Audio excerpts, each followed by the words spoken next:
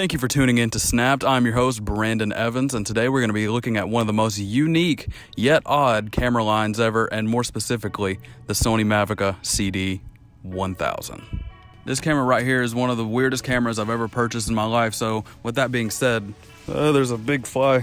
So with that being said, it's obviously one of the most exciting ones I've yet to play with, and I can't wait to see how this goes, because already it's going so great. So the way that this show works, we're going to go over 4 key points here. We're going to go over the history of the camera, we're going to go over the specifications of the camera, we're going to do a field test, and then we're going to give our impressions of the camera. So with that being said, let's go ahead and hop into the history review.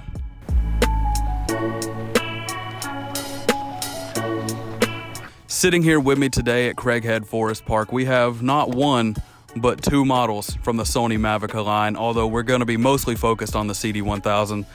This one is going to be for a later episode. The Sony Mavica line actually started in 1981 when Sony unveiled the Sony Mavica, the original camera. This was the world's first electronic still image camera.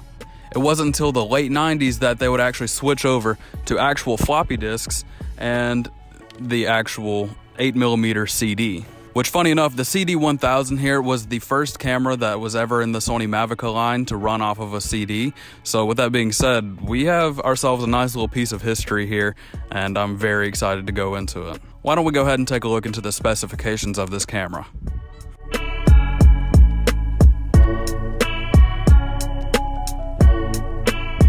Alright, so doing a little bit of research on this camera, it was actually very difficult to find any information on it whatsoever, seeing as how these are such obscure cameras and nobody really has them anymore. I was lucky enough to find one of these on eBay, so with that being said, I feel extremely lucky.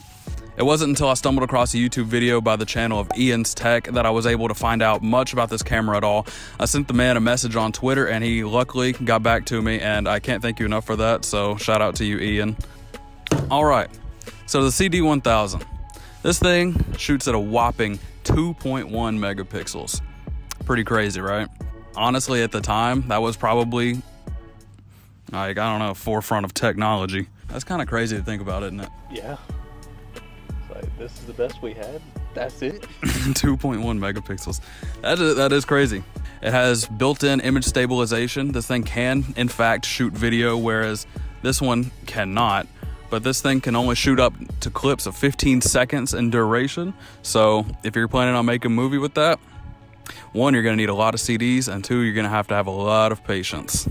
One of the coolest things about this camera that I find personally is that it has an electronic viewfinder, which is nothing new for Sony considering they've been doing that for so long now, but it's still cool to see such an old piece of technology have something that's still used today like that. Now, where this camera really starts to shine is the 10 times optical zoom and 20 times digital zoom, which was pretty impressive for back in the day. You can tell that people were impressed by this, including Sony themselves, by the stickers that they put all over the lens of the camera. It's so funny how back in the 90s they just like had stickers all over their products to tell you everything about it. One of the stickers even goes as far as saying this thing can take up to 1,000 pictures in a battery life and can last up to 1.5 hours. But boy, oh boy, do I have some news for you. With that being said, that's all there really is to know about this camera unless you go on the deep web and some deep government articles on this thing, because I haven't found anything else. So with that being said, let's go ahead and hop into the field test, take it out, take some pictures, and see how it goes.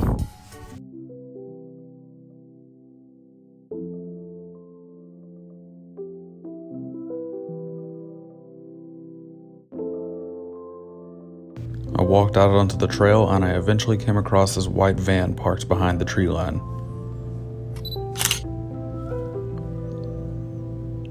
I thought it looked pretty cool, so I decided to take a second photo. I'm going to be shooting this pavilion right here.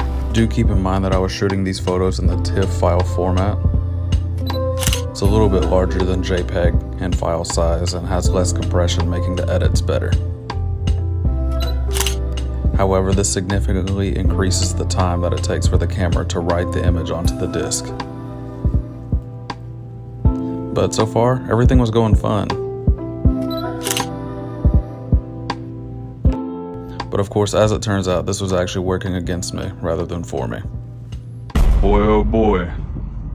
do I have some news for you. So we got some pretty decent photos on this thing, and as it stands, 23 photos is what we got to before the disc filled up, which is admittedly a lot less than I was anticipating. However, I mean, I paid $10 for 10 discs, so it's like 10 rolls of film for $10. Basically, you're at that value. But then again, maybe if I switch it to JPEG and actually shooting like, you know, how most people would rather than in TIFF, it would be just fine. But looks like we're not getting much out of this anymore. And in fact, we've literally been shooting for all of 30 minutes and this thing's almost dead from a full battery. So if that says anything. Well, is this it? Did I finally waste my money on a camera? Was it worth it? Are you happy with yourself? Wouldn't you have just been better off shooting film? 23 photos, man. Could have brought the AE1. I would have at least had 24.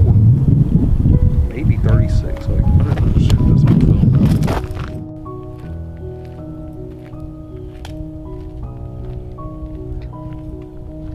But would I let this dead battery and enormous file size stop me from shooting with this camera? Absolutely not. I packed my bag, grabbed multiple CDs, and went back out the next day to take some more photos. So with my camera freshly set to JPEG and 2 fully charged batteries, I went out and did just that. I gotta say, I'm actually pretty glad I went out and shot again anyway, because these photos turned out a whole lot better. This photo serves as a great example of how well the zoom works on this camera.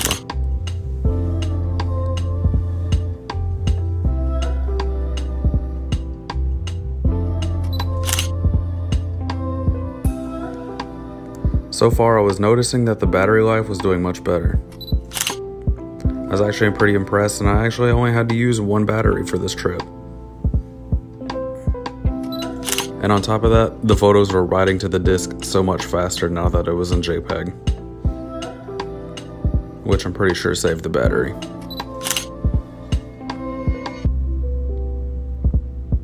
I did notice when editing these photos that I had less control over the edits. But overall, I still think they turned out well. So let's go ahead and hop into my thoughts.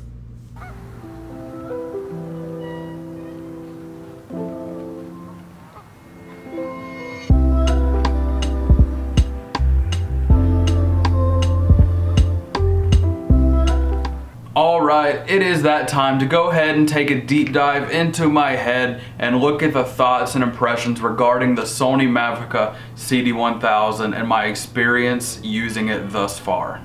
Now, right off the bat, I'm going to say this in the easiest way I can word it. This camera and using it has been an experience. And what I mean by that is there is a lot that goes into this, and this has been a long time in the making for a couple of different reasons. Now, as rudimentary as it seems, I really think the most effective way that I can break down my thoughts on this camera is putting it in a pros and cons list. So without further ado, let's just go ahead and hop into that. So one thing that this camera has going for it is obviously the design of it. It is very interesting and unique in its built. Like, there's no other camera like this out there. So with that being said, I've had a bunch of people stop me and ask, hey, what kind of camera is that? Or even, hey, what is that? And I think that is such a good thing for this camera. Like, it's so fun to have people just like really curious, asking questions about it, like, oh, when's it from? And so just on the looks alone of it, I'd give that a pro because it's just interesting. I can also tell you as a pro, the zoom on this is pretty good. I mean, obviously I've reviewed cameras in the past that have had much better zooms and much better sensors and much better specs in general, but you know, this is from a completely different time period, and you know, for the forefront of technology at that time, this is a very nice camera.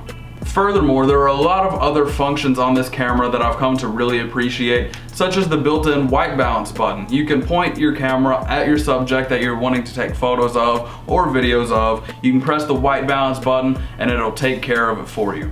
It's super easy, and most cameras, including the one I'm shooting on right now, don't even have that function. I have to go into the settings and pick from white balance presets, and it's just, this is so useful.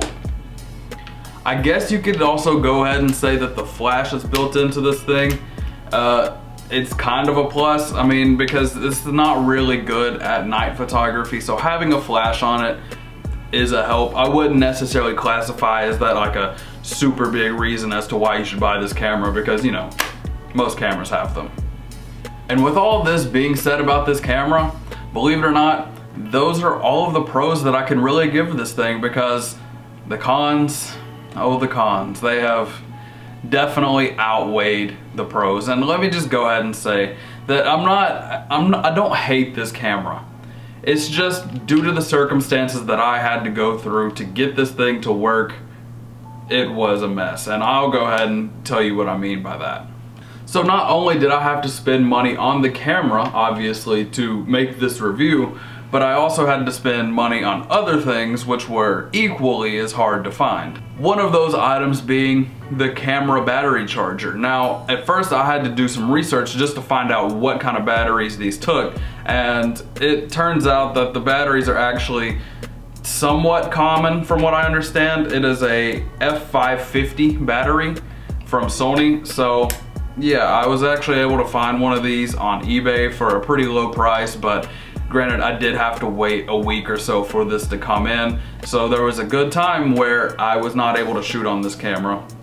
So now, as far as the CD-1000 goes, it did also come with a plug for the wall, and you can actually plug this straight into the camera and provide it some power. But through my usage of this camera and my experience, I have gathered that this does not, one, charge the battery as fast, or two, even charge the battery as much. Like, whenever I take the battery out of the camera and put it directly into the wall, I just feel like it charges faster. So with that being said, this has not been too much of a use for me. I just prefer putting it directly into the wall.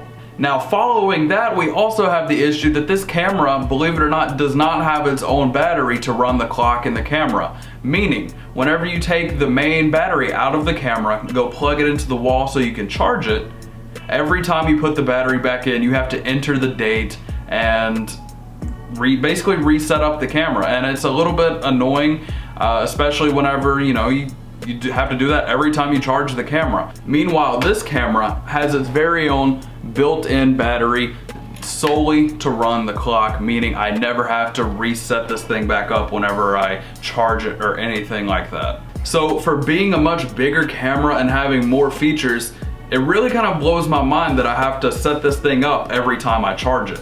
And the annoyances do not stop there, and unfortunately they keep growing, as you have to also have the CDs for this camera to shoot on, and of course the camera did not come with them.